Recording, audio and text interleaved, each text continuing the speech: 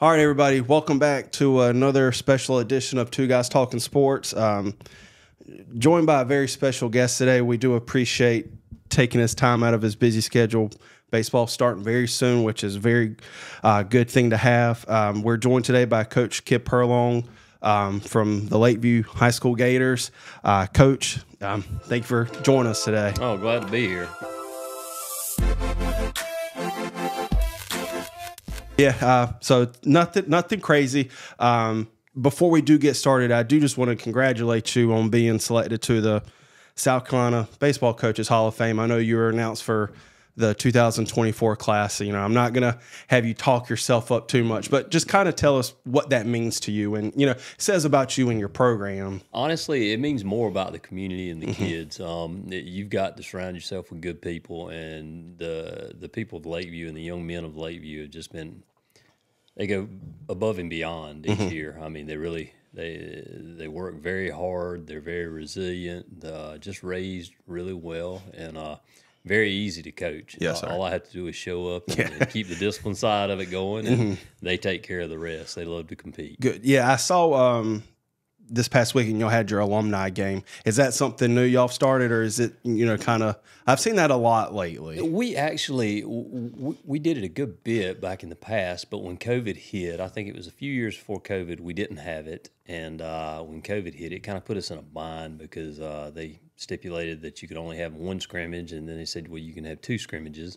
And the boys have been just on me after year about, Coach, we need to do it again. We finally broke down and said, we're going to try to do it this year. I think my son-in-law, Austin Newell, and Brooks Garris, a former player and also coach for me, and my wife, Liz, all pitched in, and they took the reins of doing a lot of the stuff that I normally have to do, and it took a lot off me. And I tell you, it was a great showing. We had, I think, maybe 34 young men show up, ranging from the age of 45 down to ones that had graduated, just last year. So it was very nice to see. And I saw it on Twitter that they had a nice little I don't know what you would call it, like a picture or something. Yeah, for you. Darius Leonard came back, and Darius played for me also, and he had a young man that does a great job painting. He had him paint a portrait of the family and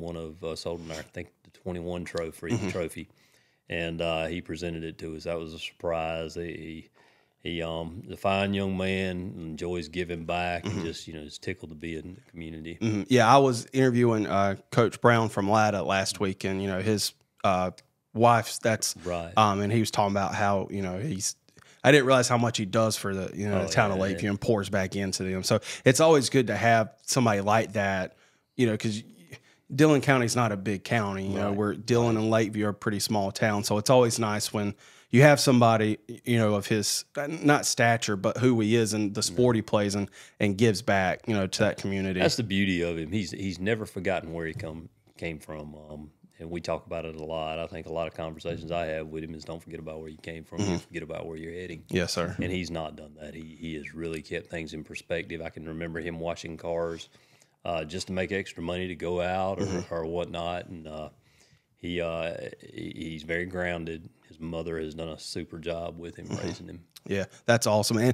And now, do you have anybody that gets injured? Because I know if I tried to go out and throw it, because I played baseball in high school, and I have a coworker of mine where she bet me I couldn't throw between 50 and 60. Now I think I can do it. Now that pitch might be my only throw I can make though, because I have not thrown a ball in a long time. We actually did. I have one young man who used to play for me and went on to the Citadel, and I think he graduated in the 2012 class maybe. Okay. And still in very good shape. He's a police officer now in Charleston. Okay. And he came back, and I think on the second or third play, he was running after a fly ball, and I saw him grab that hamstring. And he just couldn't believe it. Yeah. I can imagine that would or my arm would go very fast. I try. It's been a while. One of my best friends is the coach at Lancaster. Oh yeah. And I think I went up for a game one time, and I threw a couple, and I was sore the next day. I was like, there's no way I could get through that. And I think it speaks to the type of players you have, from when you started in the early 90s and now it's over 30 years from now. What do you think is the big difference from when you started at Lakeview and compared to like where you are now in terms maybe of players, how the game's changed, like the way you approach stuff maybe? It has changed a lot, especially with pitch counts, and the game has really pushed people to just play one sport. I mean, it really has, and that's pretty much every sport we see now with travel ball and things going on. It's made student athletes individualize. I mean, they have to specialize in one sport and stay with that year round. And that's one thing that we tried to steer clear of. We encourage our young men to play multiple sports. You hear great people talk about it all the time, such as John Smoltz. I've heard him before mentioning how he encourages that downtime of throwing and whatnot. Tom Glavine played hockey and was a great pitcher, obviously. Most of your older athletes really believe in that downtime of the arm time and just not specializing. Sometimes you have to be a small fish in a big pond. It might get you outside of your comfort zone and make you successful. And I think it's especially in baseball because, there's no scientific data to back this up, but I feel like you see a lot more people in the high school and maybe early college days where they're needing Tommy John surgery because I can't imagine your arm, especially the way they try to throw as hard as they can now. Your body's not made to do that kind of activity 24/7, 365. Right. You have to have recovery time in there. We have one that just graduated in 21 and went on to North Greenville, Thomas Skipper, and he just went through Tommy John last March, and he's getting back now to close to full force with North Greenville and doing well. I had a son-in-law that Jamie Callahan, who went on with the Mets and the Red Sox and Giants, and he kind of had some shoulder issues and had some surgeries, and there's only so many bullets in that arm, and you really have to take care of it. Yeah, and there's no guarantee you're going to be the same after that. Because I know, with technology nowadays, it's pretty. You don't really have to worry about it, but you just never know. It could. I liken this to Mike Soroka for the Braves. Yeah. He was probably one of their top prospects, best young up and coming pitcher. Towards Achilles, and that's a serious injury, and it's just kind of snowballed from there. I like players. Do you have a lot of players that play multiple sports? We really do. We most of our players play football and baseball, and a few play basketball also. Going way back to when I first got there, Darryl King, Darryl's our football coach now. He actually played football, basketball, and baseball. So he gets both sides of it, and he helped me coach for a long time during baseball. And we really push our kids, to play multiple sports if they can. Yeah, and I think I read your brother's one of your assistant coaches. Yes, is that he's correct? been with me for 31 years from day one. How's it? Because I know like brothers can have a love-hate relationship. Absolutely. It's a brother bond at the end of the day. We're totally two opposite ends of the spectrum with one common goal. We love the game of baseball. And he is all the fire, and I'm all the ice. And I've said that for years and years. And I'm sure any player that you can go back and you can ask about, it complements each other well. He's gonna get them fired up, and I'm gonna calm them down when they need to be calmed down. And I think that's really been a big key to us having the success that we've experienced at Lakeview. Yeah. Because you really have to have people that you depend on and that you can trust in. And Chad and I, we can go behind the dugout and we can discuss it, and we'll hash it out just like brothers do. But, yes, sir. That's part of it. It's almost like a kind of a good cop, bad cop. But I think at the from a managerial standpoint, you have to be kind of more of that level-headed type figure where your assistants can sometimes get away with lighting a fire under a kid or anything like that. Talking about that 8 state championships, been at Lakeview over 30 years, kind of going into last season. Really good season. Unfortunately, lost in the state championship. It seems like it's destined between you and Southside because it's been 3 consecutive. think it's been 2 years now. We didn't make it there the year before. What would that have been? 22. Yeah, because you won in 21 Yeah, last. we won it in 21, beat Southside Christian, and Southside Christian got us last year in a best-of-3 series, and they have a very good ball club coached by a very good coach. It's fun butting heads with them sometimes because these kids come from totally different areas. I mean, Southside Christian's coming from a big city, and these kids are they have all kinds of bomb houses and hitting facilities and stuff at their disposal. Yeah. And there are very few around here. We've been blessed enough to where Chris Ford, a former player of mine who now helps me coach at Lakeview, he's open. I encouraged him whenever when COVID hit, he was actually a professional umpire. Yeah, and, I remember working his seeing way that. through it. Yeah, and he's been an assistant coach of ours since then, and I encouraged him in teaching some lessons. It all started with my son Case, and you get to a point to where coaching your son is very difficult, and you've got other people wanting you to work with their kids, and your son won't even listen to you sometimes. No, that's just father-son stuff. But I say, Chris, I need you to take him and work with him offensively because Chris is a really, really good ball player. And he did a great job with him. I said, you've got a knack for this. You need to get into teaching lessons. And he said, well, I shut down. We'll try it. And before I knew it, he was teaching lessons out of my backyard. And there'd be 10, 12 cars parked back in the back lot, and the cage is working. And it takes people like that are really committed to the game and committed to kids around our area. And I think I'm not a coach, but some people may not realize like what all it takes to coach high school sports because it's different. These are kids where when you make it to the collegiate level, you're expected to be an adult. You kind of look after yourself within a sense of degree. But and I said this I think with Coach Coward from Dillon, you're basically like another parent to them because baseball's a long season compared to like football. You're only playing once a week. Now in baseball, it's 2 to 3. When you get in the playoffs, it could be more than that. You mentioned coaching your son. How difficult? I wouldn't say difficult. Like, do you have to kind of check yourself like and remember he's my son, but I'm also a coach? Is that difficult? Honestly, yeah. I have to have him check himself sometimes because he thinks he's a coach also.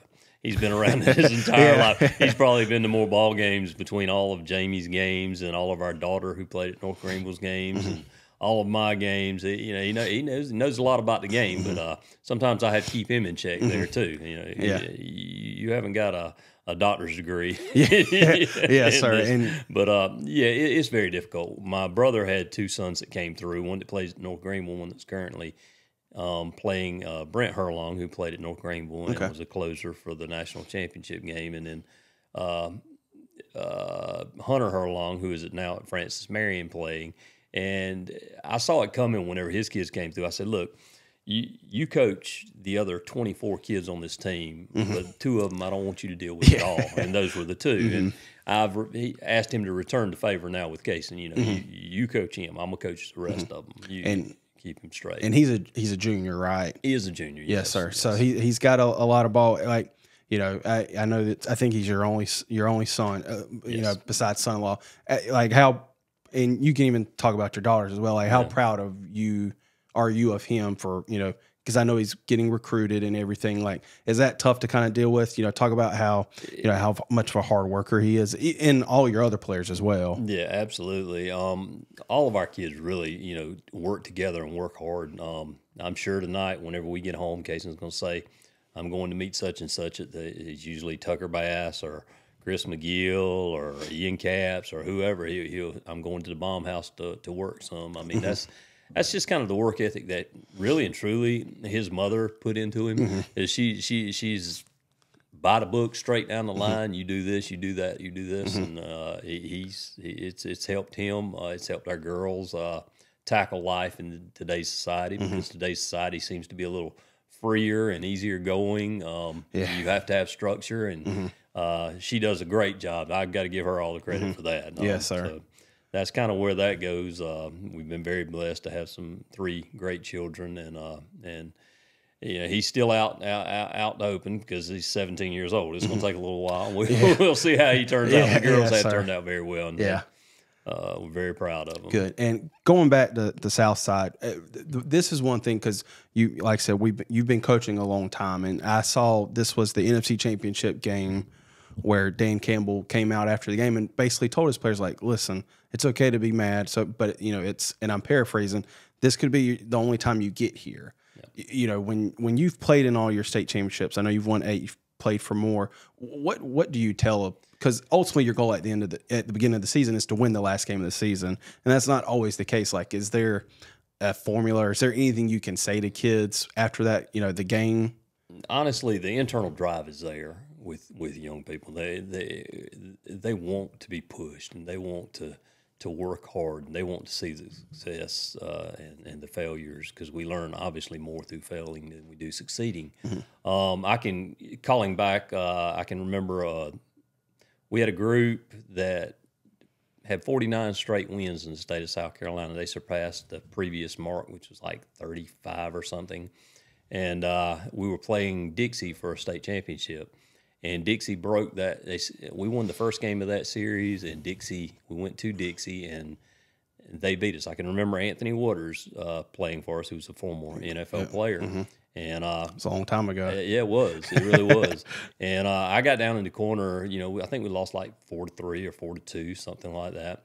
And I got down in the corner with them to finally join them at the end of the ball game. And you look around, and just looking around at their eyes, they just watched Dixie celebrate, and you could tell it was burning. There's nothing I could say to make it better. Nothing I could say to fire them up more, because they were fired up just from watching that. Yes, sir. So I said, take it all in, understand what happened, find out why it happened, and then do something about it. We got one more game. And I think they beat that crowd 15-0 in the final game of the state championship, because there's big. A lot of internal fight, and that shows that young men are going to be successful. They're going to learn from their failures, and they're going to do something about it. And that's part of coaching. That's what you really love to see, is finding people how they overcome adversity. Yes, sir. And I know, kind of looking, you've got 4 or 5 seniors returning. Did you lose a lot from last year's team? We really did. One just left me a few minutes ago, Zach Hunt, who is at Florence Darlington. I saw him. I think it was on ESPN. It may have been this summer when they were in the World Series, or it may have been last summer. Oh, yeah. It was last summer. Okay, when they were playing in the World Series. Fine young man, great hitter. He's at Florence Darlington right now. He came to see me this afternoon. We were talking a little bit, talking about some struggles or some things that we go through. And it's, like you said earlier, it's a lot about being a parent more so than it is about being a coach and listening and letting people talk. But he's got a good head on his shoulders. He's finding out that it's a little different on the next level. Each level there's a little bump. Yeah. Each level there's a little bump. Yes, sir. We've got to figure out how to attack them offensively. Pitching wise, he's doing very well. But he's going to be just fine where he's at. I think he and Noah Cribb. Noah Cribb was another that we lost, a left-handed pitcher. He's also at Florence Darlington, and Tyler James was our center fielder. So we did lose 3 off of last year's team. Now we lost 3 good ball players, but we lost 3 fine people. I mean, they were the heart and soul of leading the way it should be led. And I'm hoping, and I'm starting to see some of it with our current 4 seniors, the leadership skills that they watched, they're starting to implement. So I'm seeing that happen. Yeah, I think you find out real quick if you played high school ball and you get to the collegiate level, or even if you're fortunate enough to get drafted. I think you find out really quick if you actually really love the game of baseball, because it's a full-time job. Very much so. And it's more so, and I can attest for all like major universities, but I had a friend who played at a school in South Carolina, and it's really, you have to take the ownership yourself. Like you have to get in the gym, you have to do your workouts or whatever. It's not somebody's going to be there holding your hand per se. Yeah. It's more so. First thing I tell mine is making sure we're taking care of the classroom first. That's what they're there for. That's what we tend to forget as student athletes. But speaking about that, that's the first thing I tell my young men whenever they have aspirations of going off to college and playing, that it's a full-time job. I mean, you're going to earn every ounce of scholarship, or even if you're not getting one, you're going to earn your way. Because between the bus rides and the long nights and lack of sleep, and we still got to get classwork done. Exactly. And some people may not realize they don't really give out full scholarships in baseball. Yeah. I think they get, I think I may even talk with Coach Coward about this. Like they get 12 to 13 scholarships, and you have to learn how to divvy it up. And, in the world of NIL now, like, some kids have a little bit more opportunity to kind of use that to pay for tuition. Is that something you're involved in as a baseball coach when your kids are getting recruited, or do you have like college coaches reach out to you, or do they reach out to the kids directly and then they ask you for advice? We do. Sometimes we'll have a coach call and ask about a kid, and we'll tell him where he's at, what he's doing, and how he can help, and what his strengths and weaknesses are. And we try to give our kids advice. Biggest thing nowadays, it's totally different back whenever I first started. When you first started, I think we had one of the highest recruited ones we had was Josh Cribb, who went on to Clemson to pitch.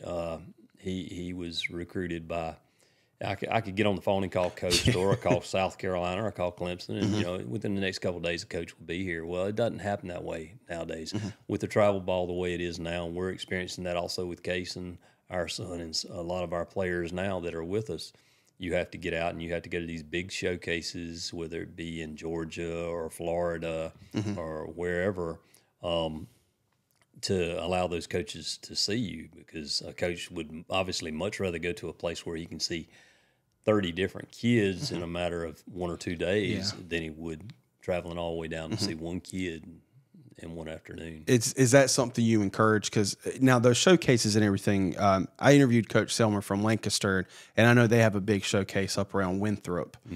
Is that something where is it mostly done during like fall, like football season, or do they do a lot more? Because I know they're playing, travel ball during the summer, but they have showcases in the summertime. Yeah, a lot of your showcases will be like the Black Bear in Georgia, and it's played throughout, golly days, probably about 20 or 30 different places in Georgia during that time at high school stadiums and independent stadiums, and you're talking about 300-400 teams playing at the same time, and it's a big deal. You'll go and you'll see 5 or 6 coaches at one field, and you may see 10 or 20 depending on who's playing there.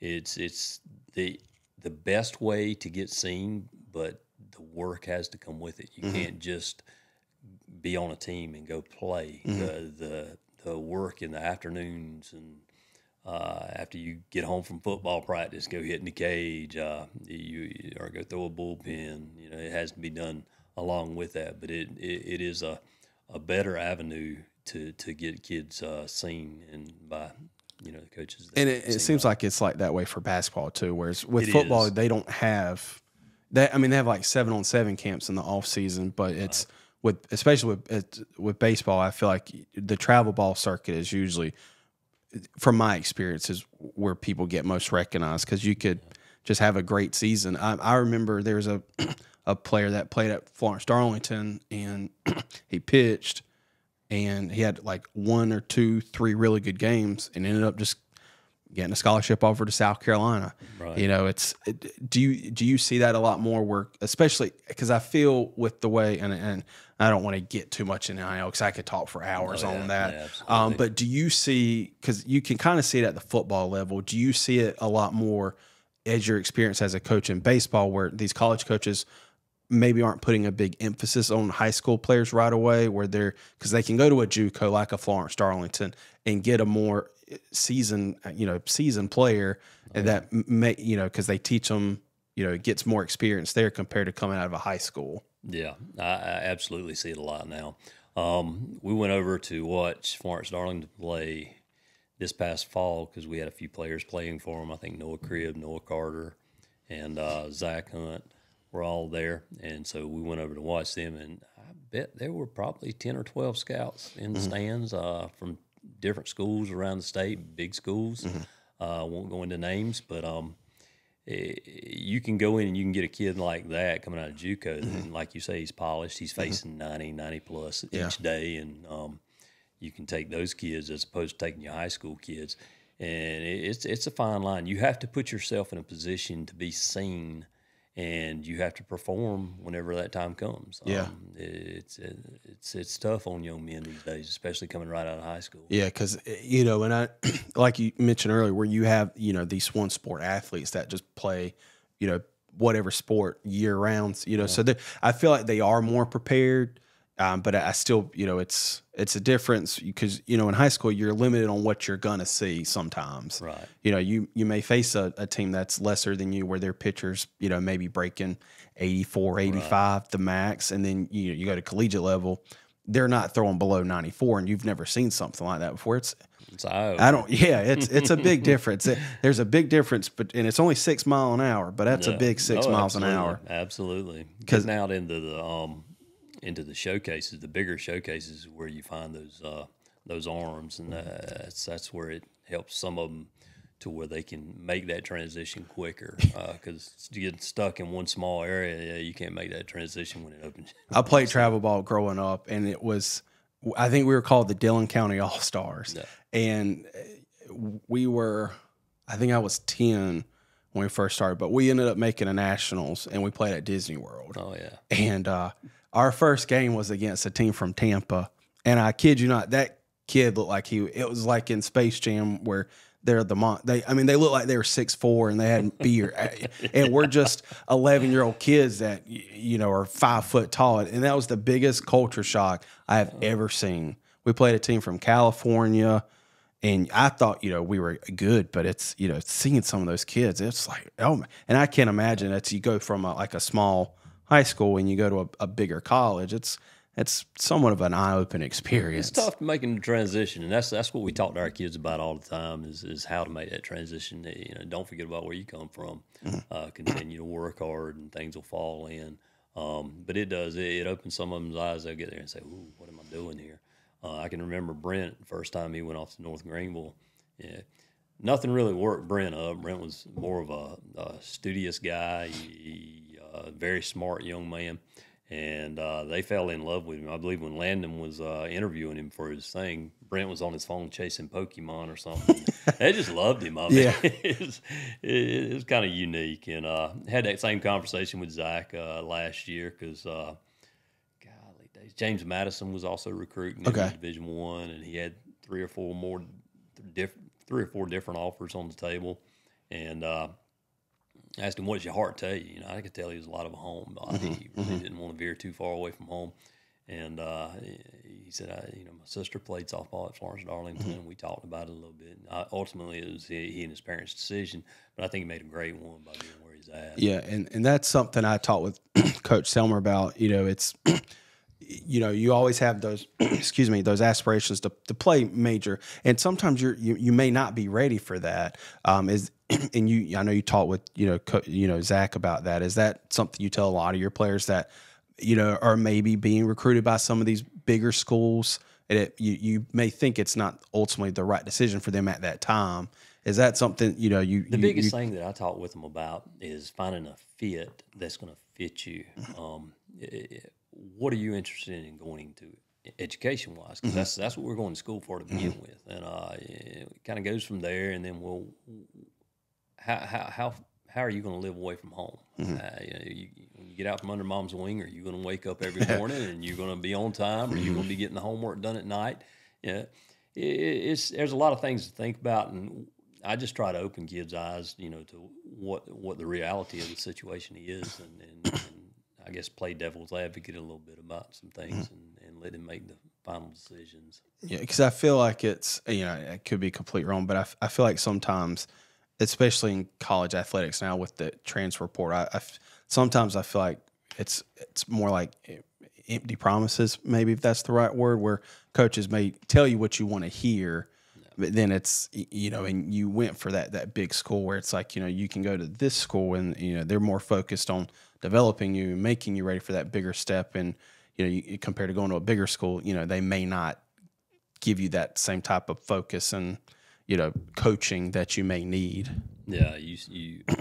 There are a lot of false promises these days in this world, unfortunately. And it's tough to find those old school coaches that live by what they say. They're still out there, and you just have to kind of listen a lot more than you talk, and try to understand what's going on during the recruiting process. And I feel like for you, you don't really see, at least from what I know, just being from Dillon, you don't really see many people or coaches stay in a position for like you have for so long. I know Coach Hayes at Dillon was there early 90s. He's, retired now. You just don't really see many coaches. Coach McLaurin, I know Coach King's been coaching them for a long, you just don't see a lot.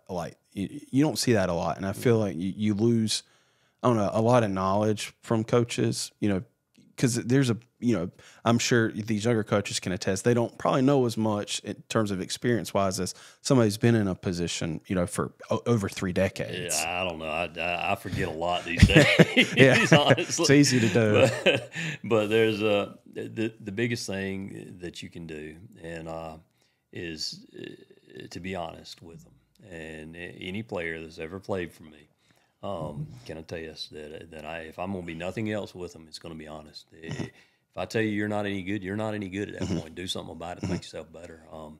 If you're completely honest with them, then things tend to work out. As far as being in one place for such a long time, Lakeview it's been a godsend to me. I accidentally kind of happened into this job many years ago. My ex-coach, Coach Don Cribb over in Marion, who coached in Latta and Marion for a long time, his son was in the hospital one night, and Mr. Arnett, our principal over there, who had coached baseball for a long time in Lakeview, his son was in the hospital, and they passed each other. And just so happened at the time I was teaching in Andrews, driving from Marion and helping Mike Johnson at Georgetown High School coach baseball. I was very hungry at a young age. That was my first 2 years out. I was teaching at a middle school in Andrews, and Mike and I had met, and I was coaching against him in a summer league program. He said, "You don't by chance, you're not looking for a job, are you?" And I said, "Well, by chance I am. I just graduated from Winthrop." And at that point in time, it was very difficult to find jobs in South Carolina in physical education. And he said, "I may call you Monday. Let me get your number." And back then, we didn't have cell phones. Yeah. You had to stand by the phone. Or a beeper or something. And I got that call Monday morning. He said, "Can you be in Andrews at like 10 o'clock?" And this was like at 8 o'clock. I said, "I can sure try." And it kind of went from there. But long story short, driving that distance and trying to stay into what you love, the game of baseball, and teach and coach, and Mr. Arnett and Coach Cribb met in the hospital, and Edison was trying to get out of it because he had taken the principal's job at Lakeview High School. And he asked Coach Cribb if he knew anybody that, was interested in baseball and interested in coaching. So it kind of went from there, and having the honor to coach under Coach Mack and Coach Rogers for all those years, and 'cause I've been involved in football since day one too. It just learned a lot by watching and talking very little and listening a lot more.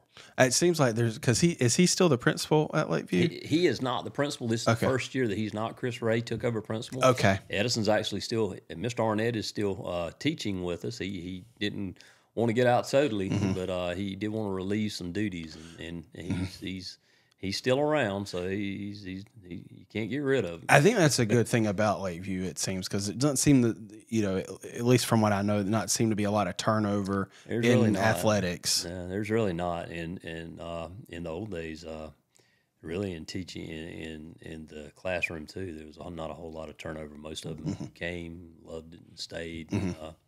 It's like a small town community. Yeah. I mean, it's you don't have nearly as many worries as you do in these bigger towns.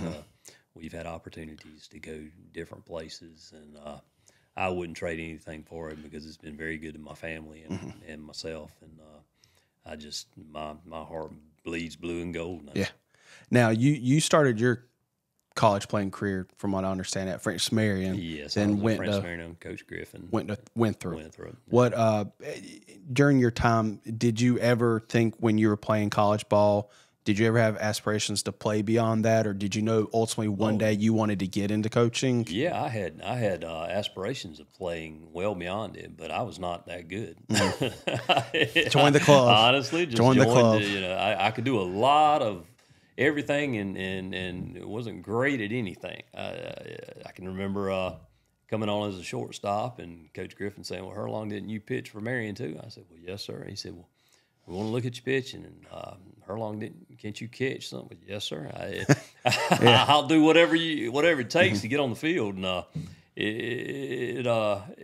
I wouldn't trade that either because it helped me learn a lot of different positions, and it helped learning the game inside and out, and it's played a key role in our coaching end of it. Yeah, my brother used to work at Winthrop in their athletic department and dealt. One of the sports he covered was baseball, and when he was there, it was Coach Turbeville. No, Erginus was there. Hudak coached before him. Yeah. And he's now at Furman. Yeah. And they canceled their baseball program. I'm hoping they'll bring it back. Hopefully so. I know a lot of people weren't happy about that situation that happened. Kind of piggybacking off or going back to what you said earlier about losing the players you did last year, but you're starting to see some of your seniors or maybe even underclassmen taking on a little bit of a leadership role. What do you ultimately look for? Is that something where you go to players, or do you just kind of let it happen organically about specific leaders? A little bit of both, to be quite honest. You kind of nudge them in the right direction, and you make it clear that this is their team. This is not my team. This is not Lakeview's team. This is those seniors' team. And how are you going to lead? How are you going to what are your aspirations for the season? What are your goals? And you put ownership in their court, and that way it's kind of like part of growing up. It's kind of like that next step going to college. Well, you've got ownership of this team. What are you going to do with it? I can recall when we went through that spell of consecutive state championships, we lost 8 starters out of 9 off the 2001 team, and had to replace them with a bunch of young men who had sat and rode the coattails of those young men for so many years. And that was actually the Anthony Waters and Johnny Doback and T.J. Norton. Josh Cribb was a part of that. T.J. That whole crowd. And going into that season, I was like, man, we're going to be terrible. What are we going to do? We lost 8 starters. You don't just get back to a state championship. Those kids came back, double-dipped Lamar for the lower state championship and made it back to a state championship. They didn't win the state championship, but they made it back there. So yeah, it was their team to win and lose, and they knew that. I'm seeing all the stars, and I'm just now recognizing that it's the state championship. That was an accident. I've forgotten all about this thing. I told Darryl, I said, man, I'm going to have to go home and change clothes sweats. And so he said, you're a coach. Yeah, exactly. That's what we wear. It's not a NBC interview. It's no dress code. But seeing that kind of brought a question, does it ever, and I won't say getting old, but does it ever, is your next win just as good as your first win? Absolutely. Every win, every loss is huge. You still get giddy before a ball game. I mean, the hardest part of coaching is all the prep work. The easiest thing to do in coaching is coach a game, and I'm sure any coach that's done it for any period of time can tell you that. There's a lot more work getting out there and cutting grass and worrying about what'll go wrong, lining off fields, making out lineups. But when the game starts, it's like you just started all over again. So no, that never gets old. Yeah, never. Now, are you responsible for making your schedule each year, or is it something where the athletic director kind of comes to the region schedule's pre-made throughout the region, and the rest of it I make up, or we try to schedule and get it locked in, and we try to keep it to where we don't have too many games in one week, because with the pitch counts this day and time is very tough on small schools, and I'm a stickler with arms. I do the best that we can to protect our kids, and we've got 8 pitchers throwing right now, trying to just get through 7 innings. That's what you have to prepare for the way it's built in. I really do. I'm glad that they've implemented a pitch count. I think it helps. It also makes it very difficult. Sometimes some people take advantage of it. You can push kids further than what you want to push them. Trying to keep their pitch counts down and trying to go in and form other pitchers or people that can throw and get you through innings is a big thing. That's where Tyler James was very important to us the past couple of years. Tyler probably didn't throw 75, but we started teaching him how to throw from down here, and he gave a different look. He got a lot of ground balls for us and did a super job for us. You know, if we needed a big out, we could go to him. And those kind of pitchers are a dime a dozen. Yeah. He did a super job with that. So we did it with Brent when Brent was young because, you know, over the top, he realized, you know, you're not going to throw much over 80, 81. And so when we moved him down here, it took off. And like I say, he helped pitch his way to a national championship, you know, down there and just getting that movement. It seems like it would be more natural because, you know, I know with softball, Oh, you can have just one good pitcher and you can use that all year long. So it seems like they're throwing down here. It might be a little bit more natural. It is. And like I said, there was a pitcher for South Carolina, John Taylor, who played at Florence Darlington. Doesn't throw it hard, but man, he was very reliable. And like I said, that I feel like that's something college coaches look for. Maybe it kind of sets yourself apart. That's the first thing Landon asked whenever he was asking about Thomas Skipper, because Thomas Skipper was probably upper 80s. He touched low 90. You know, does Thomas throw from down there? I said, well, we worked him down there a little bit, and he can throw from down there. It doesn't get quite as low as Brent's, and it's all about angles and deception and giving somebody a look that they don't see very often. If you can get sink on the ball from down there, you can really get a lot of ground balls and cut some damage down. Because, you know, baseball is a little different than like football and basketball where you don't really have set plays. You can position players or you can call like a bunt or hit and run. What's like preparing for a game like for you? Is it something, do you have like scouting reports or do you talk to other coaches about teams you're playing? I do most of the scouting myself and trying to find stuff out. Sometimes we'll talk to other coaches. We keep tabs on every game that we play, every at bat that another team takes, where they hit it. We position players, and it does help us out a lot towards the end of the season. It's tough early on, but you have players return to other teams the next year, and you can go off of what they've done in the past. Of course, then you have to make some consolations to the fact that their body has changed a little bit. They may pull the ball a little bit more than what they used to, but we try to keep up with our scouting reports pretty good. Chris Ford does a great job of that. He scouts every pitch that's hit and where it's hit and what count is, and then we'll sit back down. We'll go through it and we'll check. And sometimes we've even gotten to the point to where we're giving our kids cards. You see it in the major leagues all the time where they're checking the cards. Where's the guy hit? You know, it helps. I see. Watch the Braves. I've seen Ronald Acuna do that a couple of times. And one thing I did want to ask, because I saw an interview you did where y'all maybe had like a bump in the road. How do you manage them throughout a longer season? Because, you know, like I said, with other sports, maybe more so with basketball, but, you know, you're playing multiple times a week. What do you tell your players or even a specific player if they're not doing as good or if your team kind of hits a skid? You know, is that something, you kind of approach them a little bit differently? Honestly, we try not to change too much. If we hit a bump in the road and it's just, you know, from being lackadaisical or really not showing up quite as good as we should have or felt like we should have, we may go out and totally change practice and do something different. There's been times we've gone out and we played wiffle ball. We've gone out and we played pickle. It's just days. You got to remember it's a game. Yeah, exactly. And, yes, sir. Forget that it's a game. Then you kind of get lost in it. And, you know, all in all, days in, it's a game. You love doing it. You do it because you love it, and you've got to enjoy it. If you don't enjoy it, you're in the wrong place. Exactly, and I feel like in coaching for so long, you can tell you love it because you know you dedicate a lot of your time to doing that. Thanks to my wife. Yeah. We'll get to her in just a few minutes because, you know, season's coming up. I know you had a scrimmage today against Marion that was canceled because, you know, Mother Nature decided to rain today. What are things you look for from your players in scrimmages? Is it something where, you maybe have players that you know how they are, but you may have some newcomers? Do you view that as an opportunity for them to show you what they're capable of? Well, first and foremost, and this has gone on for 30 years, we're going to bunt the ball first time. If your first at bat is going to be a bunt, you're going to get your sacrifice bunt down, or your bunt down. Once you're clear, you're clear. We'll break it down to where if you get a walk, that's a positive. You've cleared, you can swing the next time.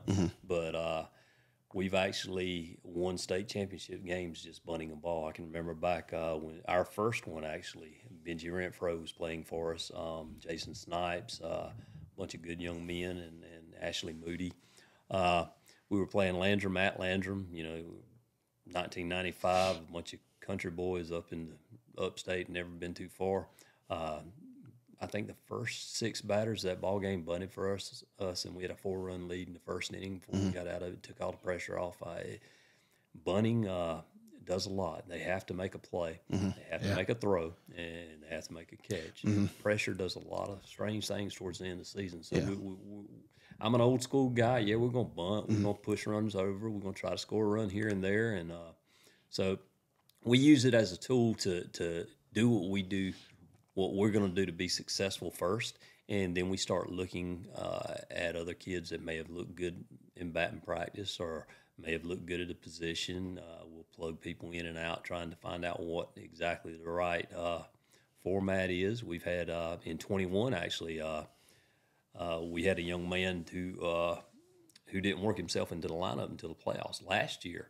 Even Bryce King worked himself into the lineup after the playoffs started. I mean, it happens year in, year out. You have to keep working. You have to keep pushing yourself in the cage, and you have to keep showing up at practice and showing that you can do something to contribute. So it changes. Yeah, I feel like maybe fundamentals have kind of gone away from sports nowadays. I saw it was a video, and it was talking about the European players coming into the into the NBA, and just how skilled they are at just basic fundamentals and how much it helps them. Whereas over there, it seems like they put more emphasis on practicing compared to over here. It's all about games, and it's and I feel like you talking about bunting, that's a very important part of the game. Very selfless. And like I said, you putting the ball in play forces, whether if it's a bunt or you're hitting it between second and shortstop, you're forcing the team to make a play, and that's they either will get the out or that's when mistakes happen. And that's one thing Urquhart says to all our kids when they get over there with him, because we have a lot of them that play with him over there for post one. He says, "You come from Lakeview, I know darn well you know how to bunt." I feel like nobody knows how to bunt. You see all these professionals can't lay a bunt down. I mean, I know it's going 100 miles an hour. Exactly. It's a little tougher. They've got a little more movement, but it should be done. It is. The day society is really pushed towards me. It's all about me and what I can do and what I can, it's not about a team. And when you lose sight of that in team sports, you lose. I saw it was a video. It was a short. And I don't know where the person was from, but it was a shortstop, and he fielded it. And I bet he took 5 seconds, but then he fired it 100 miles an hour, and they loved it. I was like, well, I mean, unless you're just accurate 100% of the time, it's not always a good thing. A quick release. See how we do that. Exactly. How excited are you about this season? I'm excited. I'm always excited about every season, regardless as to what we have returning or what we don't have returning. It's just, and I guess the biggest thing is to watch kids grow, watch them improve, watch them persevere. That's the satisfaction I get out of it, is to see a kid that's maybe worked his butt off in the cage all during the season and worked on one specific thing and made himself better to make himself useful. Just seeing that success, and that's what coaching's about. It's not about to an extent. Yeah, it is about the wins and losses. I'd be lying if it didn't say that. Yes, you want to win more than you lose, obviously. But if you lose sight of what you're actually doing out there, and that's helping young men grow, teaching them that baseball is a microcosm of life, and you learn a lot through it by hard work and perseverance, then it's very satisfying. Yeah. Well, we wish you good luck. One last thing, you mentioned it earlier, how important your wife is. And I give credit to Coach Coward from Dillon. He brought this up in our interview. How much she's meant to you, because it's being a coach's wife. I'm sure it's not an easy thing because you're going a lot of the time. Just talk about how important she's been for you. It's very hard on a family. Fortunately, our family revolves around ball. Liz has accepted that, and even though she sits by herself as far away as she can and watches, she never misses a game. The bad part about it, I guess, is she knows a lot about baseball, so I get to hear it when I get, why did you do this? Why did you do that? And, sometimes she has valid points, but I can't let her think that she's, right. Listen, not right now. Wait till later. Right. No. None of it would be possible without the support of family, and our family's done a great job. Good. Well, again, Coach, thank you for taking the time to come and speak with us today. I know from me, Steven, Zeb, everybody at Hometown Digital and Two Guys Talking Sports, wish you nothing but success this season. Thanks so much. Yep, thank you. Appreciate it.